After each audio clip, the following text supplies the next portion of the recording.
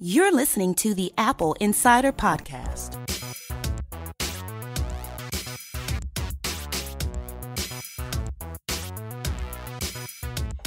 Welcome back to the Apple Insider Podcast with me, Victor, and William Apple.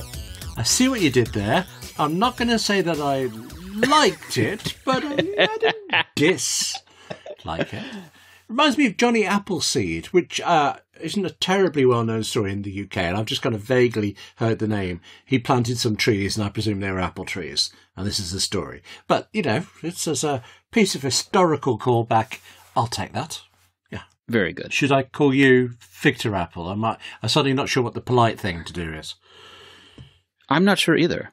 Okay. That would imply that we're brothers, and while I certainly feel that sort of familial, that fraternal relationship with you, I don't know that would work. Okay.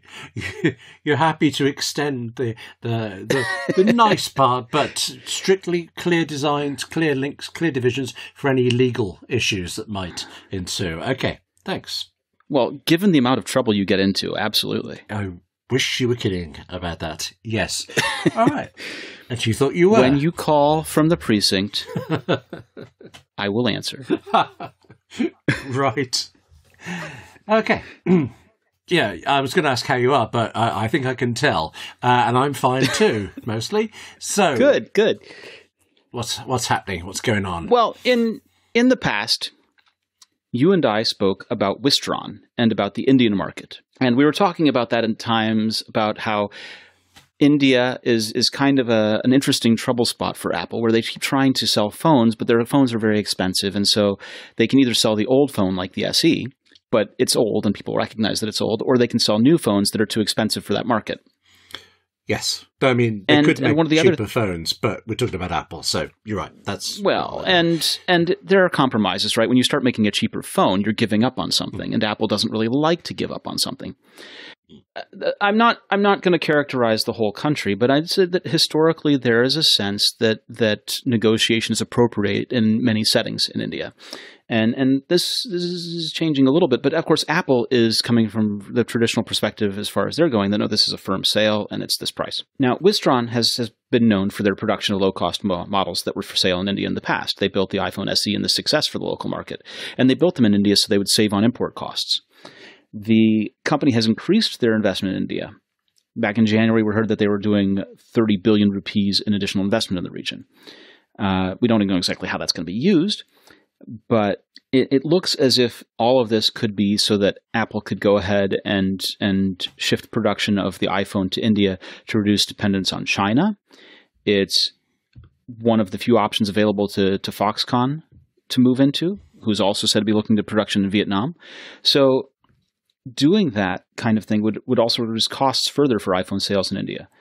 So Wistron's current production capacity isn't enough to cover the consumer demand in India. They're relying on imports to make up the bulk of the purchases in the market. So Wistron increasing their investment in the area, Foxconn looking at it as a place to expand, all are good news for India and also good news for Apple not having to pay import taxes if they can produce the devices in country. All follows. Makes absolute sense. Let's do that. Yes. And, you know, if the U.S.-China trade war continues, then that also makes good sense. Yes. I think in a similar way, we got to think Brexit may have come up once or twice. We have a lot of things where companies are just leaving the UK. Even if Brexit suddenly reversed and didn't happen, I don't think those companies are going to move back. They've spent their money, they've gone. I think as we're seeing all these companies move around, even if the US-China tariff war business calms down, I think they're going to stay spread around wherever they are. It just doesn't seem economically sensible to do it otherwise, doesn't it? Creating instability, creating a situation of economic fear has results, right? It has real costs. And you're absolutely right. I think when you inspire a company to seek headquarters elsewhere, that you'd have to do a lot to create an incentive for them to come back. Yeah. But in this case, I mean, it's bad in Brexit as far as Apple and production are concerned. It all sounds good to me. Anything that makes something locally has got to be great. So actually, yay for all of this. No? Yeah. Cool. All right then. Yeah, why not? So, you know, you have accused me in the past, rather, of caring about health and caring about health monitoring? Accused. I think I've correctly identified. I'll go as far as that. I'm not disinterested in health, but you've got a long track record of really following all the details. So I find it fascinating when you know there's a tiny health story, but you know why it's important. I love this stuff. So what's happened healthily this week? Well, so there are signs that say that the future MacBook models could offer some of the same health and fitness tracking functions that the Apple Watch provides. That they could place a biosensor in the case near the trackpad that the user could access while typing on the keyboard. And just thinking about it, I mean, this comes from a patent application, and we know that patent applications may or may not turn into things that are actual products. But thinking about it, it makes sense. Many people who use their laptops do so well seated. Would you agree? Yes. Okay. And sitting is not exactly the healthiest thing for a person. It's pretty good, but I guess, okay. Yes. Well, I mean, it's comfortable, but it's in terms of health-wise, you're meant to be up and moving. And, one of the things the Apple Watch does is tell you periodically that you need to go and have some activity, that you need to get up and move, right? Yeah. And so they could embed a sensor that goes ahead and makes contact with your wrist as you're typing and catches your heart rate from the palm rest. Oh, I see. Sorry, I was thinking, what is it going to do? Monitor how fast I'm typing. But you mean the actual palm rests would make the same connection that the back of my watch does? Okay, suddenly. Yeah. Right. Yeah. So, you'd be able to detect the heart rate, the respiration rate, the pulse oxygen level, the blood pressure, and blood volume. And the typing speed. Yeah. Well, that's already easy to detect. But, you could be able to detect the water content in the user. So, you can grab a lot of different measurements out of this.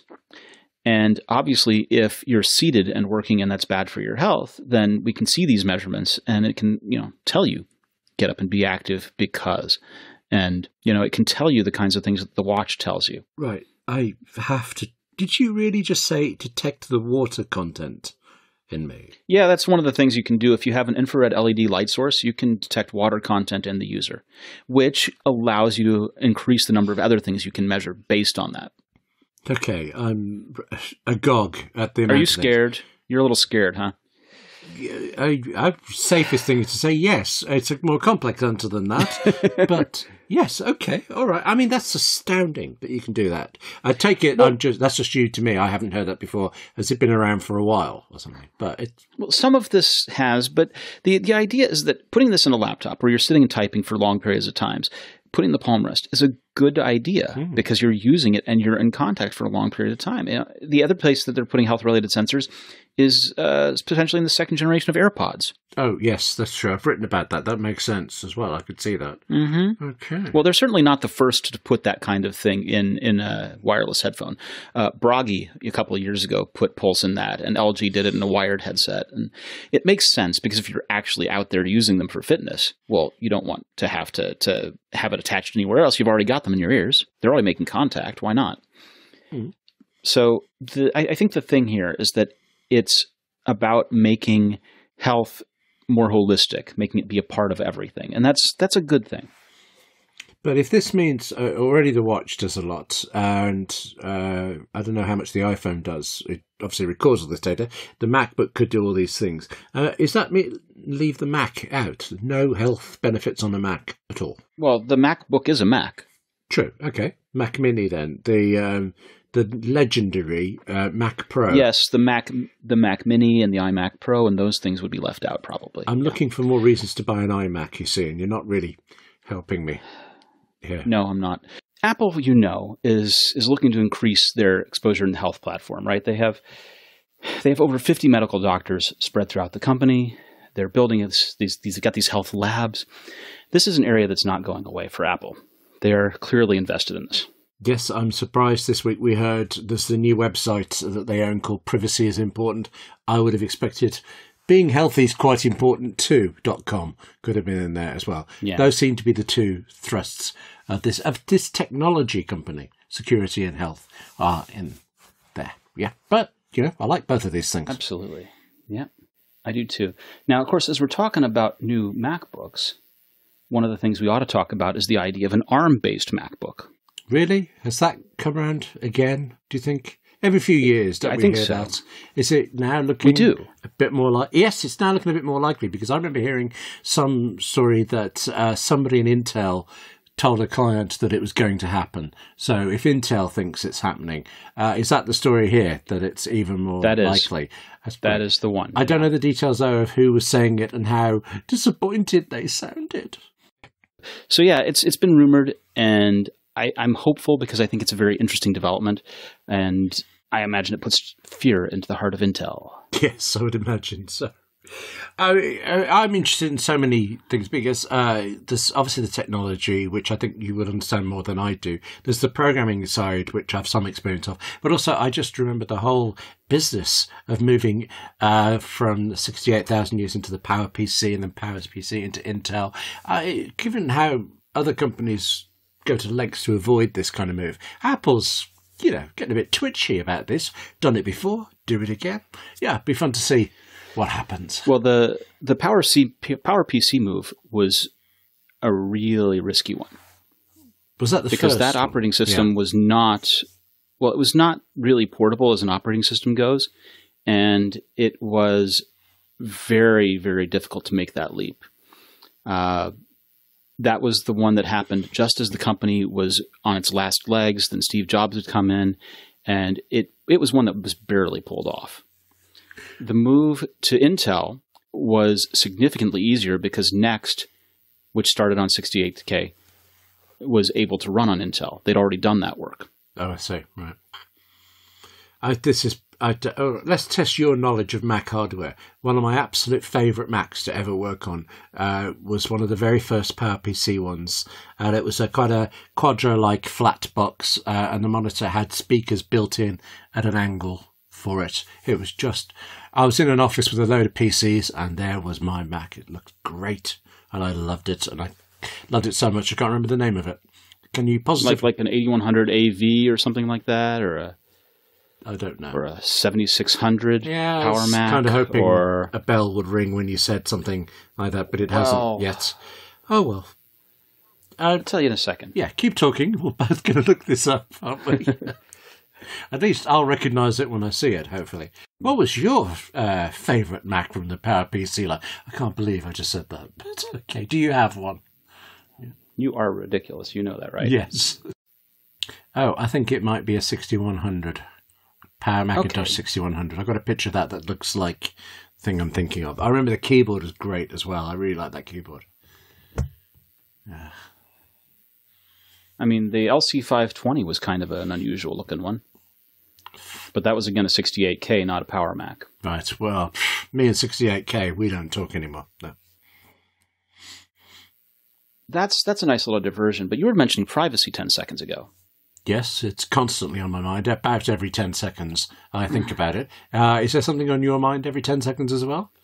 That sounded wrong. So I want to tell you, we've had privacy come up in recent weeks, and there was a Facebook story that I'm going to tell you about really quickly. Mm-hmm. So Mark Zuckerberg, is embarking on a privacy-focused roadmap. They are shifting away from the public focus that have landed them in multiple scandals, he said. Public social networks will continue to be very important in people's lives for connecting with everyone you know, discovering new people, ideas, and content, and giving people a voice more broadly. People find these valuable every day, and there are still a lot of useful services to build on top of them. But now, with all the ways people also want to interact privately, there's also an opportunity to build a simpler platform that's focused on privacy first.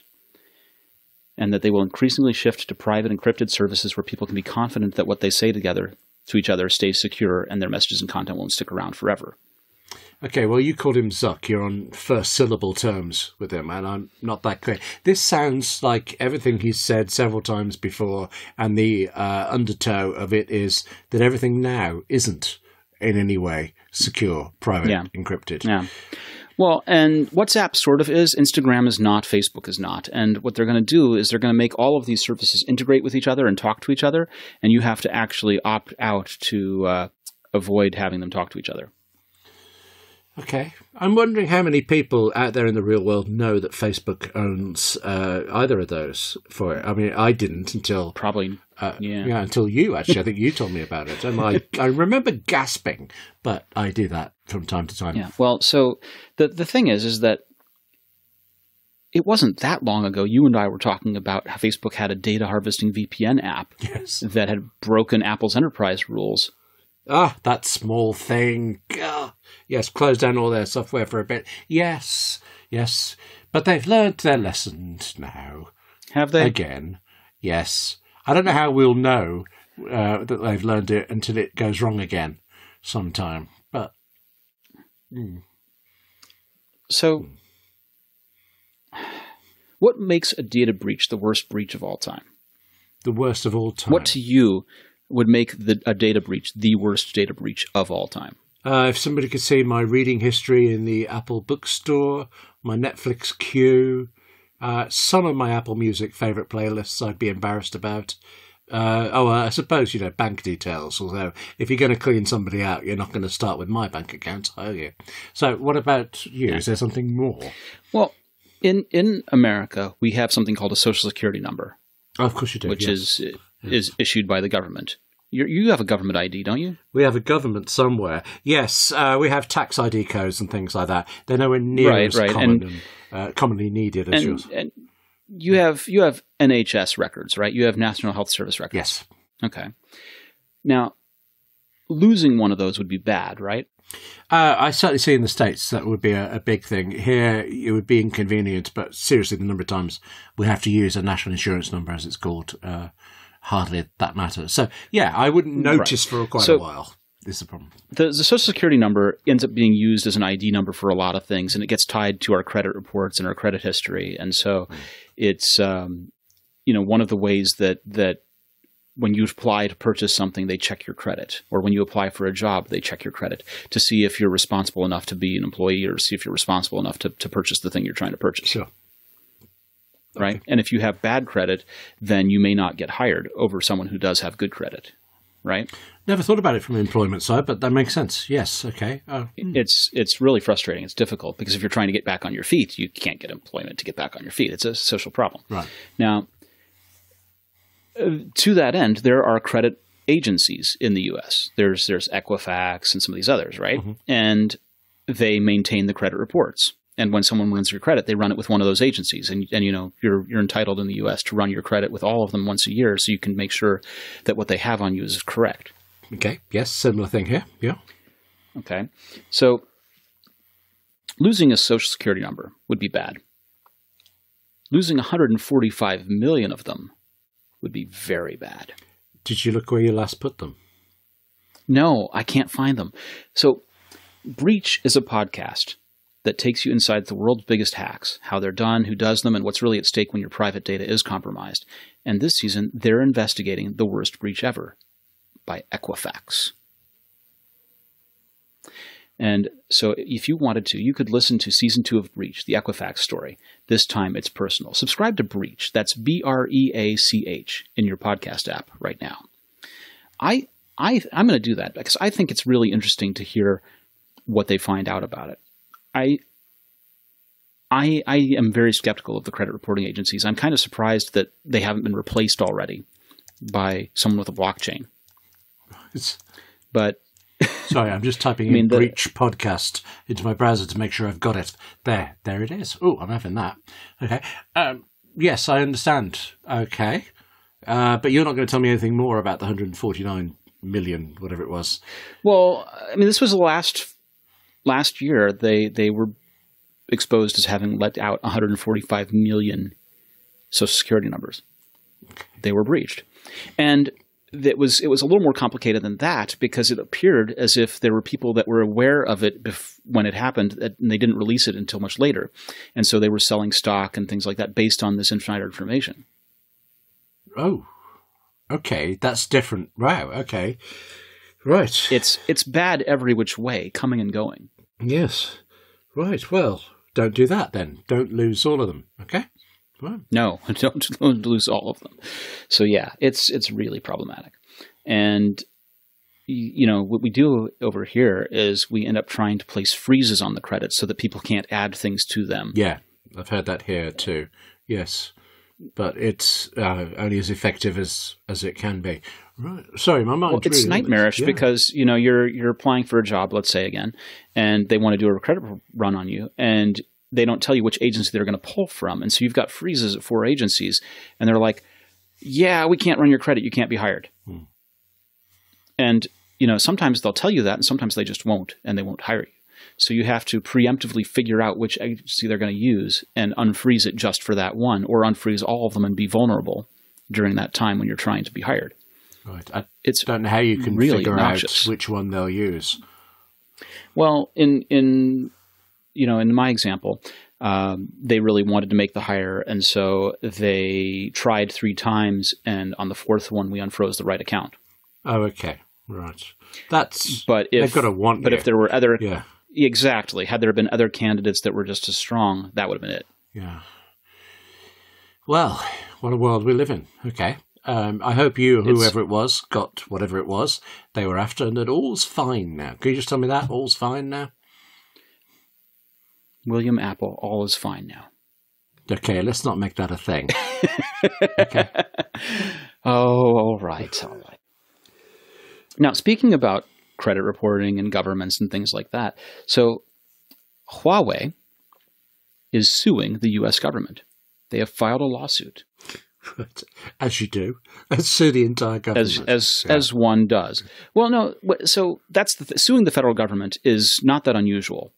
You tend to sue you sue the government, or you sue the attorney general because they're acting on behalf of the government, or something like that. So you'll read cases where it says, the party filing the lawsuit versus the person who happens to be the attorney general at the time, head of the Justice Department.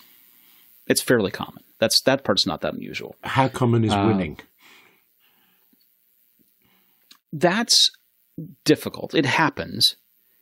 I don't know that it happens quite a lot. We could have one of my attorney friends, T. Greg Doucette, who's been on this podcast before, come on and talk about that if we wanted to. Okay, I'm just curious to know but what's making you say this now? What's been happening?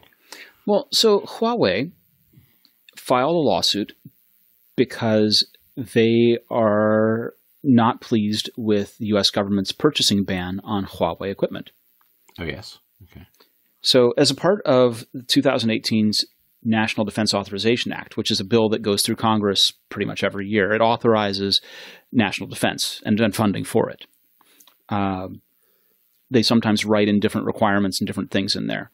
And this last year's got the notion that they would limit government agency spending on certain products. They prohibited certain telecommunications and video surveillance services, which restrict government agencies from purchasing equipment manufactured by Huawei and ZTE.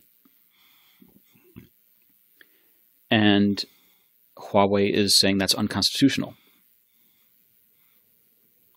That it is a bill of attainder, which is a legal term that says it's a legislative act that declares a person or persons guilty of an act and punishes them without due process. Okay. What are the odds of success? Well, they're going to have to find a sympathetic court, and they're going to have to present evidence. And what the first question is this an act that declares them guilty of anything and punishes them without due process? So what are they being accused of being guilty of? And then they're going to have to talk about that. What they're saying is that Congress has repeatedly failed to produce any evidence to support their restrictions on Huawei products. Right. What else is going on here? I mean, if the odds of success are not great, what's the benefit to them of making this suit? First of all, they're local heroes. In China, they're heroes. And adding to that is that their CFO, Wang Meng, is fighting extradition from Canada to the U.S., right? They have charges for bank fraud, wire fraud, and violations of the International Emergency Economic Powers Act and conspiracy to commit money laundering. Oh, these small things. God, people are so fuzzy. So yes. Yeah. It's part of the bigger fight is really what you're telling me. multiple fronts, I would say. Good phrase. Now, in addition to that, there's also prosecution allegations that Huawei conducted business operations in Iran through one of their affiliates, Skycom, in violation of U.S. sanctions on Iran, and then lied about partnerships and banking tied to that. There are also charges that Huawei personnel stole trade secrets relating to a T-Mobile robot called Tappy. Sorry, a T-Mobile robot called Tappy. Yes. And they stole trade secrets about the robot. It was a secret, but it isn't now. Well, how the robot was made, things like that, they stole it. Oh, right. They stole the secrets. I might have. Or at least, let's be very clear, they're alleged to have stolen the secrets. Good point.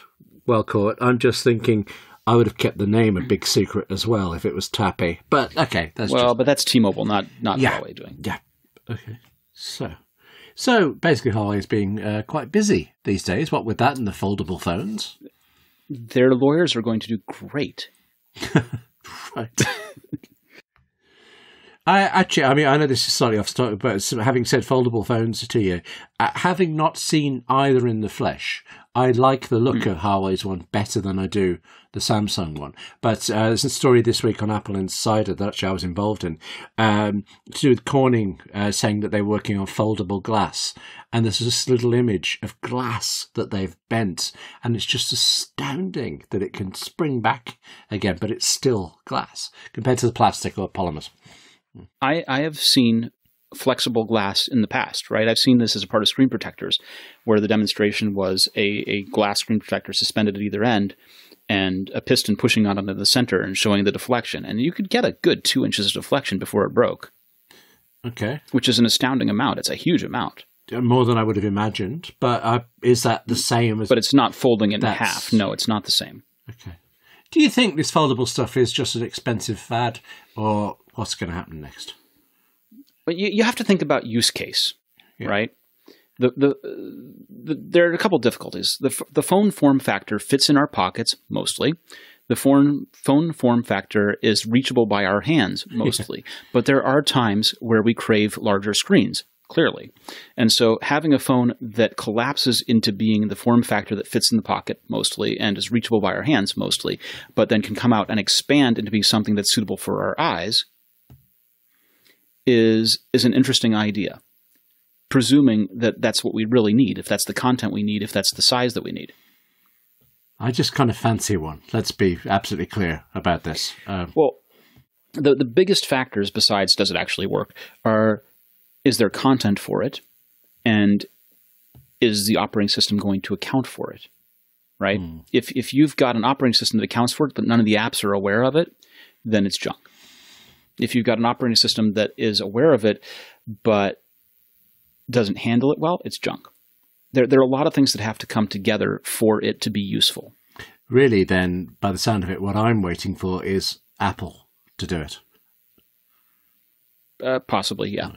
I don't know what they'll do. Corning is interesting because Apple uses them all the time. So Corning actually says they have shown foldable samples to companies.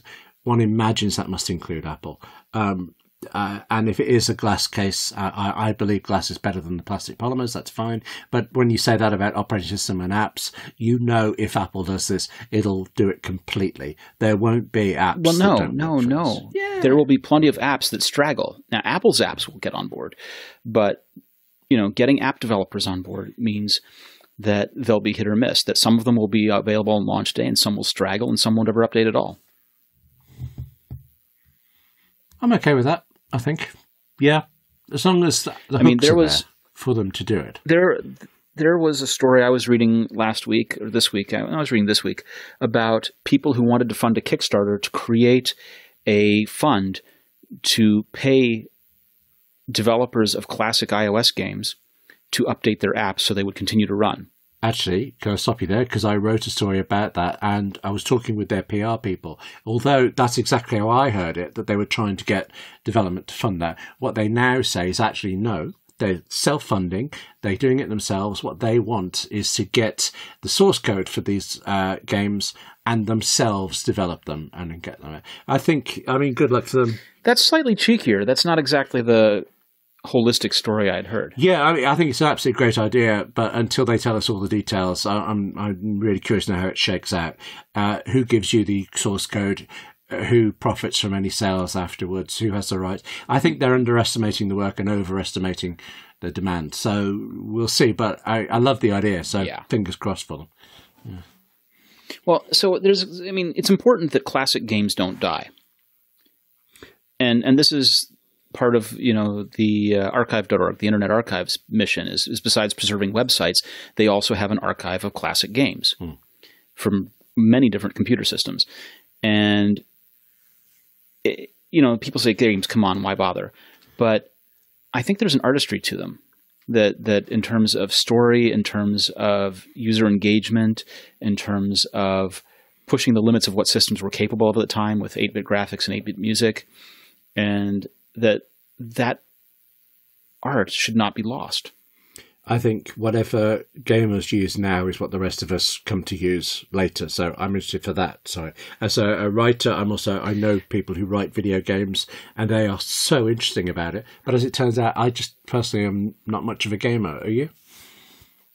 Off and on. I have at different points throughout my life been heavily into it and then backed out. But I think that it really is an art form. I'm absolutely convinced of that. And whether or not it appeals to you or engages you or captures your imagination and time is down to a matter of taste and what you're willing to invest in terms of time. Sure. You might not be the person that says you're going to go and invest 2 hours listening to opera at a performance. You're not going to read the operetta and you're not going to study the singers. But other people do. It doesn't make the art form any less valid. Oh, yes, totally. Absolutely. So preservation. I'm absolutely really in for that. Although it just occurs to me, I've noticed I have one game on my iPhone. It's Sudoku, a Sudoku app. It's on my iPhone. It's on my iPad. I play it quite a lot, but that's it. You've gone off Angry Birds then. Yeah, I never quite got into that. The second movie, poor just Angry Birds. Yeah. Well, but speaking about this, one of the things to think about is, where do these developers come from, right? We've got people who've been making games for years, but what inspires new people to do that? Well, Tim Cook was at the White House and was talking about how coding in education is pretty much tantamount to student success, that they believe that it's a requirement in the U.S. for every kid to have a coding before they graduate from their primary and secondary school and be somewhat proficient at it. So they've got this Swift curriculum, and they've distributed it to all the schools in the U.S., and 4,000 have picked it up. Now, there are obviously a lot more than 4,000 schools in the U.S., but they've done that, and they've done that with 80 community colleges, and they are pushing coding. They are pushing Swift programming. And that's kind of a big deal, I think. I want to address this a little bit, right? There are people that say everyone can code or everyone should code, and it's not exactly accurate. Yes, people can. Yes, people should have some proficiency in it, just so we understand how things work, and that people should be able to find whether or not it's something that appeals to them. But from time to time, when there are these journalism layoffs, you see people pile on as trolls and saying, "Well, they should go learn to code." Yes. As if journalism was a worthless pursuit, right? Yeah. So I think it's one of those things where it's not it's a valid skill, that coding is a valid skill. It's a necessary kind of skill to be at least familiar with, even if you don't pursue it as a career. I am actually in favor of what Apple's doing here. I mean, like, it matters whether I am or not, but I have certain problems with the whole thing because of two things. I think are more British problems than worldwide.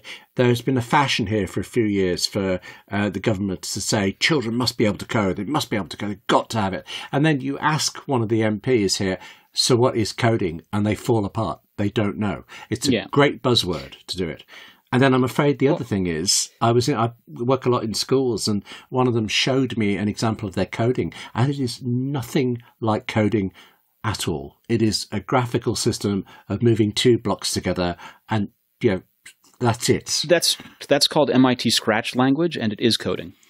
Okay, I'm not incorrect because I was there and I saw it, and it was certainly not MIT level. And I mean literally dragging one square next to another and telling me... Yes, that's coding blocks. There was no blocks in there. It was a block of colour on a screen. They made a little image and told me that was a code, but it isn't.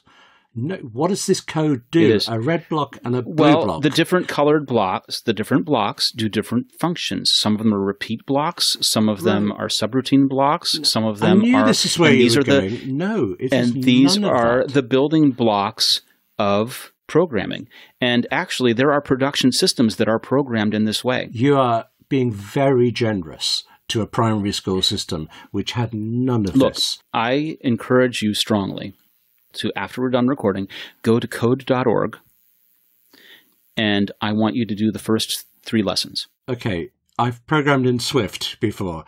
How about you come over to here, I'll take you to the primary school, and then you can say to me how this is in any way a code.